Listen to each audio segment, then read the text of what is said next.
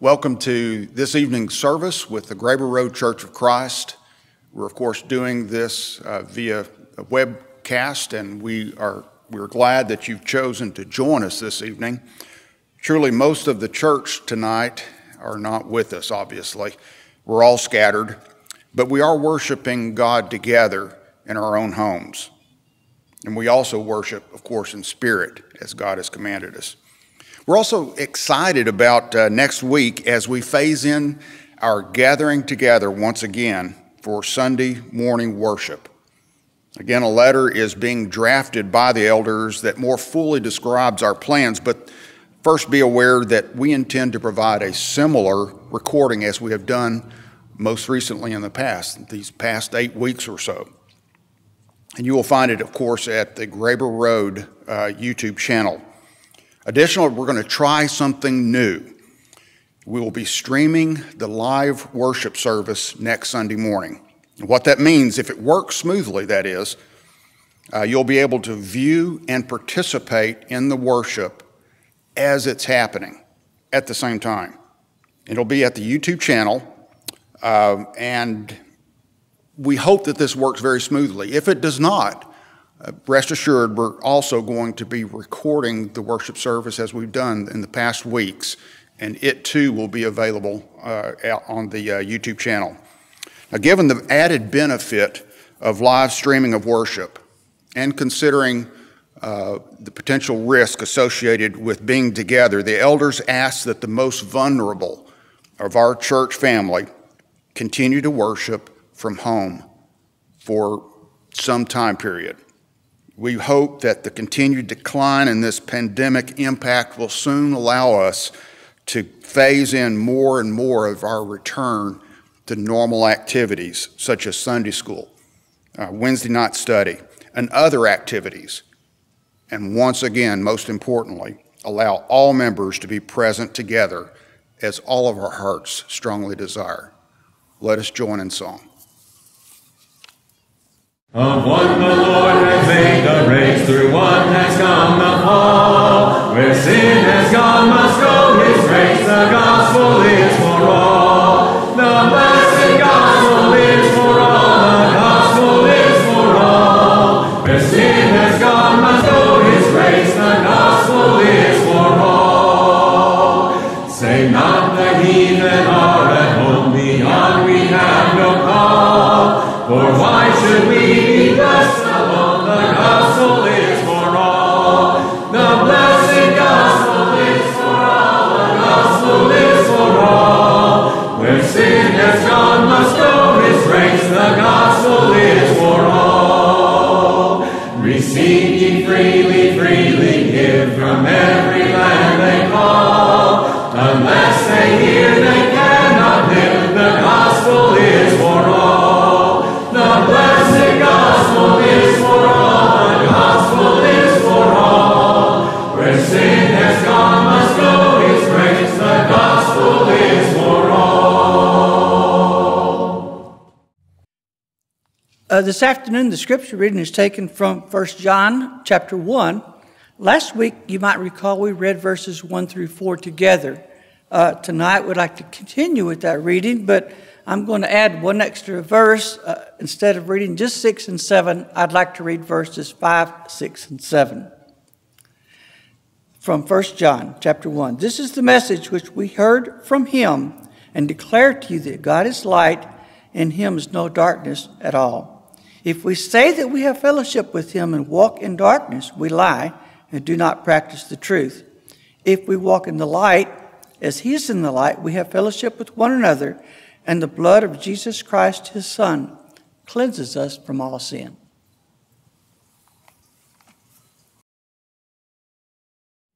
I want to welcome everybody here again tonight. We appreciate you tuning in. We appreciate you getting together as a family. And we appreciate the time that you have been spending over the weeks in Bible studies, classes, and then having worship in your homes, wherever you are. And we are excited as has been mentioned already about the possibility of in the near future of several of us being together, and let's be praying for that as well. Continue to pray for that. If you have your Bibles, and I'll give you a few seconds to get to to Proverbs chapter 2. Proverbs chapter 2. In just a few seconds, we're going to look at verses 1 through 5 of Proverbs chapter 2. If you haven't participated in playing tug of war, then I'm sure that you've seen tug of war being played. There's also a game called gladiator hands where you try to you stand at a line in front of each other and you try to knock each other over, take each other off balance. Or we used to play, when we were growing up, we played King of the Pipe. There was a pipe that our feet fit over. It was about as wide as our feet were long. And we would one of us would face one way and the other face the other way on the pipe. And then we would try to knock each other off balance. And just like King of the Hill, the one who fell first was the loser of King of the Pipe. But the best strategy in these games is to get your feet firmly planted on the ground or wherever you're standing. If you're playing tug of war, you want your feet firmly planted in a way that you can be pulling. You think about these times of uncertainty that we're living in, and these times that push us, and the times that pull us, and the times that get us off balance. And it's frustrating at times, but we need to understand spiritually that the best strategy for us to spiritually keep our feet firmly planted is to rest, is to rely on God, to rely on His Son, and to firmly plant our feet on the foundation of faith. So for a few moments tonight, I want to look at a few things that we need to do if we're going to stand in the strength. And the first thing we're going to take notice of is taking notice of God. Taking notice of God. Many of you know, most of the people watching know John Batchelder and his hobby of nature photography. I've been in the car with him going down the road, and he'll pull over or slow down and point out a bird that he sees in this distance that I didn't even know was there. He can go to Seabourn Creek Park and walk around and take pictures of amazing wildlife shots that all I see, I'm on a trail and I see trees. But he has learned, he's trained his eyes, he's trained his mind to see what is really there. We need to do that with God as well. We have Proverbs chapter 2, verses 1 through 5. Along these lines of figuring out how to see God, how to take notice of God, how to contemplate God. Proverbs 2, 1 through 5, talking about wisdom and knowledge. My son, if you receive my words and treasure my commands within you, so that you, listen, incline your ear to wisdom and apply your heart to understanding. Yes, if you cry out for discernment and lift up your voice for understanding as you seek her as silver and search her as for hidden treasures. And then verse 5, then you will understand the fear of the Lord and find the knowledge of God. Learning to see God, learning to hear God, taking notice of God. We have scriptures like John chapter 10, verses 27 through 28. My sheep hear my voice, and I know them, and they follow me. Why? Because they've learned to listen to Jesus' voice. 28, I give them eternal life, and they shall never perish, neither shall anyone snatch them out of my hand. And I'll give you a few seconds to get to Deuteronomy chapter 8, and we're going to look at verses 1 and 2 in Deuteronomy chapter 8. And as you're turning there, we need to understand that Moses is talking to the children of Israel. He's given them several commandments, several commands, a lot of information about what God's will is. And then he says in 28 of Deuteronomy verses 1 and 2, now it shall come to pass if you diligently obey the voice of the Lord your God and observe carefully all his commandments. Observe them. Learn to see them. Learn to take notice of his commandments, which I command you today, that the Lord your God will set you above all nations of the earth, and all these blessings shall come upon you and overtake you because you obey the voice of the Lord your God. And then finally in this section, John 8:47, he who is of God hears God's words, therefore you do not hear because you're not of God. If we're going to stand firm in the strength that God supplies, we need to understand that we need to learn to hear him through his word. We need to learn to see how his word applies in our lives.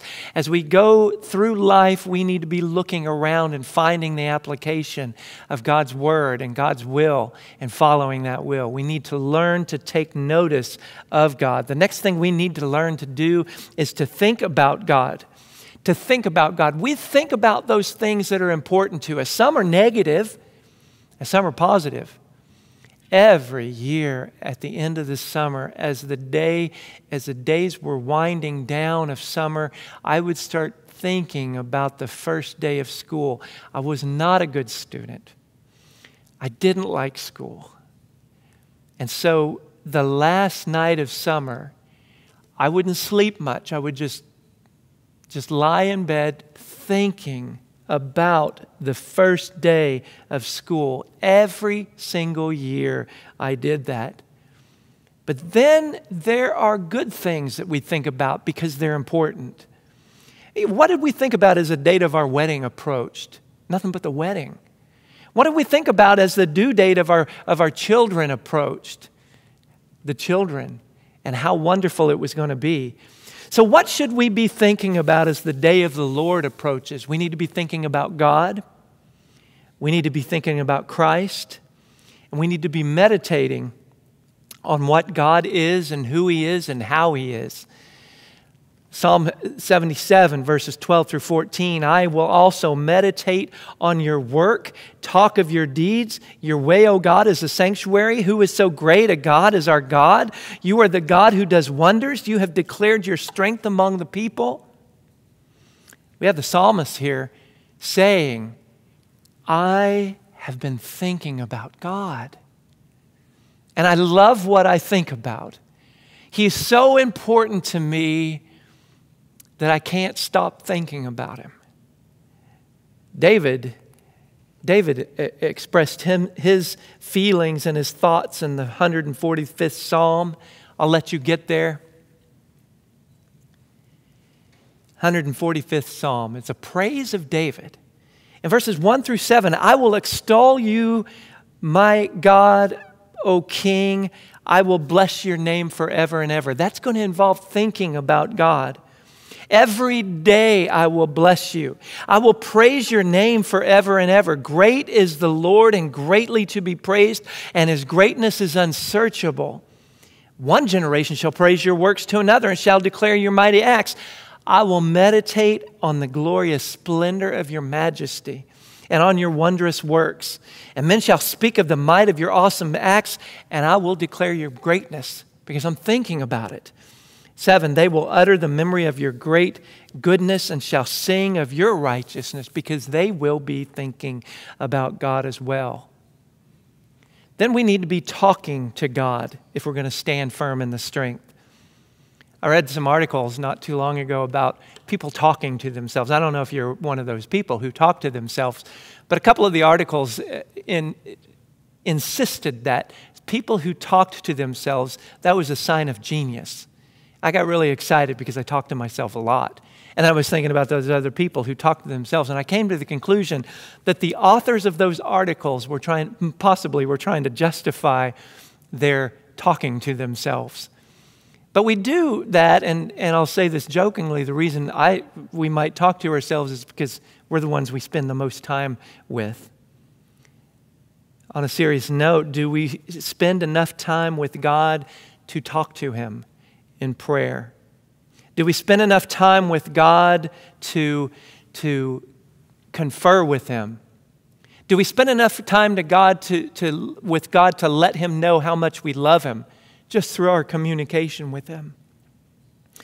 We have scriptures like 2 Chronicles 7:14. If my people, here's some instruction, some motivation for us in order to be continually talking with God. My people who are called my name, if they will humble themselves and pray and seek my face and turn from their wicked ways, then I will hear from heaven and will forgive their sin and heal their land. If we spend time with God, enough time like we should, we will be talking to him. Hebrews 4:16, let us therefore come boldly to the throne of grace that we may obtain mercy and find grace in time of help, in time of need. 1 Thessalonians 5:17, we know this scripture, pray without ceasing. And we will do that the more time we spend with God. And then finally, Psalm 145, 18 and 19, the Lord is near to all who call upon him. Some more motivation to talk to God, to call upon him. Verse 18, to all who call upon him in truth. 19, he will fulfill the desire of those who fear him. He will also hear their cry and save them. We're going to talk to God, and that will help us stand firm in the strength which God supplies. Then we're going to talk about God to other people. And we're going to need to know what to say, and we're going to need to know what not to say. We play a game in our house called Taboo. It has a lot of cards that go along with it, and we're on a timer, and we try to figure out how best to tell the person in front of us what word we're trying to have them guess. And you might have a word on your card like oven, but there are words that you can't say like stove, bake, cook, food, kitchen. Well, what would you say? An oven. The thing that you put dough in for it to be done. The thing that you might put a pie in to finish being raw. I don't know what you would say, but there are things you can say and things you can't say, but the idea is to communicate and get them to understand this word. We need to be talking to people about God's plan, about God's word, about his plan for redemption. Thinking about this game, my wife and her brother Kevin, they're great at it when they play together as partners. They know each other so well. They've grown up with each other, and a word might come up and they can say things to each other that they recognize each other's code words because they know each other, because they spent time with each other. And so as we think about spreading God's word, sharing God's word, we need to understand, hopefully so, that when we spend enough time with people sharing God's word, they will respond. We will know what to say, and we will know that we're going to preach the gospel only, not man's idea of what it takes to be a Christian or to go to heaven. But we have directives like Mark 16:15. Go into all the world and preach what? The gospel to whom? Every creature. 2 Timothy 4:2, from Paul to Timothy, preach the word, preach the word. Then we have scriptures like Colossians 1:28, him we preach, warning every man and teaching every man in all wisdom, that we may present every man perfect in Christ Jesus. Spending time talking to people about God. And then 1 Corinthians 1:23, but we preach Christ crucified, to the Jews a stumbling block and to the Greeks foolishness. We have scripture like Acts 8:4, therefore those who were scattered went everywhere preaching the word. Paul at this time had a license to crucify Christians. And the Christians were being tormented and they were being persecuted and they spread. But wherever they went, they preached the word. And then Acts 20:20, Paul's talking about preaching. And he says to the elders in Ephesus, you know how I kept back nothing that was helpful, but proclaimed it to you and taught you publicly from house to house. We need to be talking about God. We need to be knowing the people around us well enough to talk about God. We need to know what we need to say, and that is teaching the gospel, that Christ died, was buried, and rose again so we can go to heaven. That was God's plan of redemption and salvation. And then finally, we need to be toiling for God if we're going to stand fast in the faith, in the strength. Toiling for God. My dad retired from Boeing, the airplane manufacturer. up in Washington State. He worked as a blue streak mechanic. And his job was to design and make tools that would be most likely only be used once and then thrown away. He needed to get work done, but they didn't know how to take care of certain problems, so he and his team would come up with a plan and then manufacture a tool and then use it. But we've been made by God to have purposes, not just one time, but as we think about doing God's work, there will be many circumstances where we need to be many things for many people. Ephesians 2:10, for we are His workmanship, created in Christ Jesus for what? For good works, which God prepared beforehand that we should walk in them. We were made for a reason. We were made to do good works for God. Colossians 3:23, whatever you do, work heartily as for the Lord and not for men.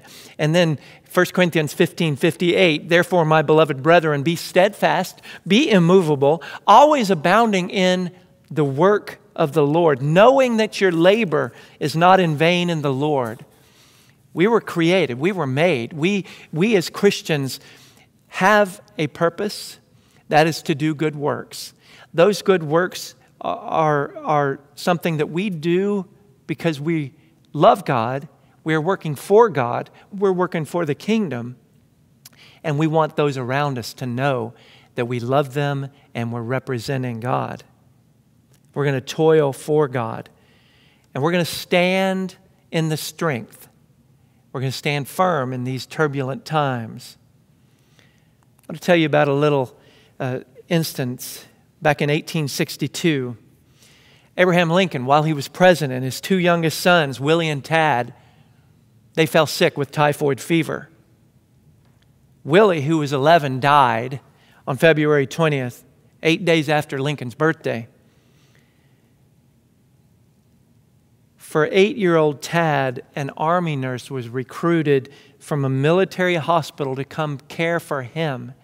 And after he got better, after he recovered, his nurse, Rebecca Pomeroy, asked to return to her military hospital to take care of what she called her soldier boys. So President Lincoln insisted that he take her in the presidential carriage. And as they're going through the streets of Washington, it's notorious for being muddy, the carriage gets stuck in the mud. Lincoln tells the driver of the carriage, stop, and then he himself gets out, tells him to hold the horses, and the president gets out, finds rocks to put next to the carriage so that the nurse could step safely down. And then as he's taking her through, he says, Miss Pomeroy, if you will please put your feet, just as I tell you, you can reach the sidewalk in safety. Takes her hand, pulls her, guides her from the carriage to the walkway. And then he says these words, which are very important for us to remember, to think about as Christians. All through life, be sure and put your feet in the right place and then stand firm. So we wrap this up this evening. I want to ask you, are your feet as a Christian in the right place? Have you figured out where you need to stand, upon what you need to stand? And have you figured out, as this world is becoming more and more turbulent, have you understood and figured out that you need to plant your feet in the right place? Are you standing firm in the faith? Are you fighting the pulling and the pushing of life? Hopefully so. Are your feet in the right place as a Christian? If you're not a Christian, you're standing in the wrong place. You're standing in the wrong place. And we put information up on the screen every time we present a lesson. And that information is a list of scriptures that teach us how to become a Christian. And in order to become a Christian, according to the Bible, we need to listen to the gospel, listen to the Word of God that we have presented before us through scriptures and people teaching us and showing us the way of God using scriptures. And then we need to believe that Jesus Christ is the Son of God, and then repent or turn away from sin and follow Jesus in the right direction. Then we will confess Christ as Lord and let people know that we believe that Jesus Christ is the Son of God. And then finally, we will be baptized for the forgiveness of sins. If you want to communicate with us, you can see the email at the bottom of the screen, graeberpreacher@gmail.com, or you can also go to a website that we have called freehomebiblestudy.org, and you can enroll in several Bible classes, Bible courses that will teach you the will of God and what He wants for us all in going to heaven and how to get there. If we can bless you in any other way, let us know about that through any means possible. We love you. God bless you, and thank you for the time that you've spent watching this lesson this evening. I am mine, no more.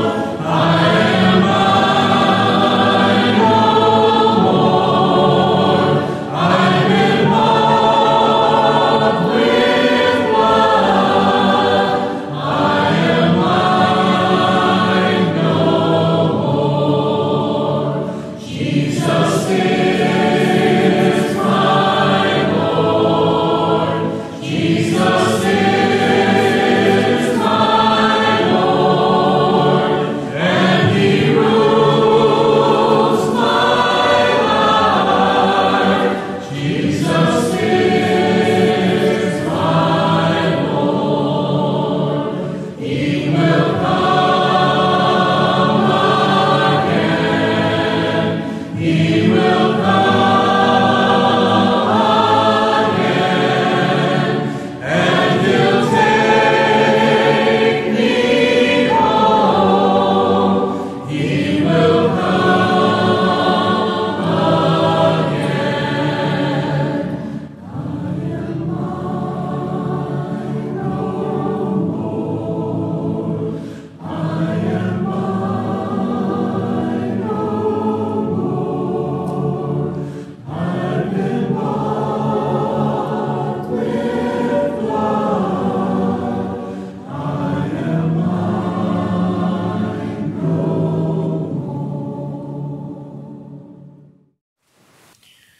We want to thank Troy for our lesson this evening.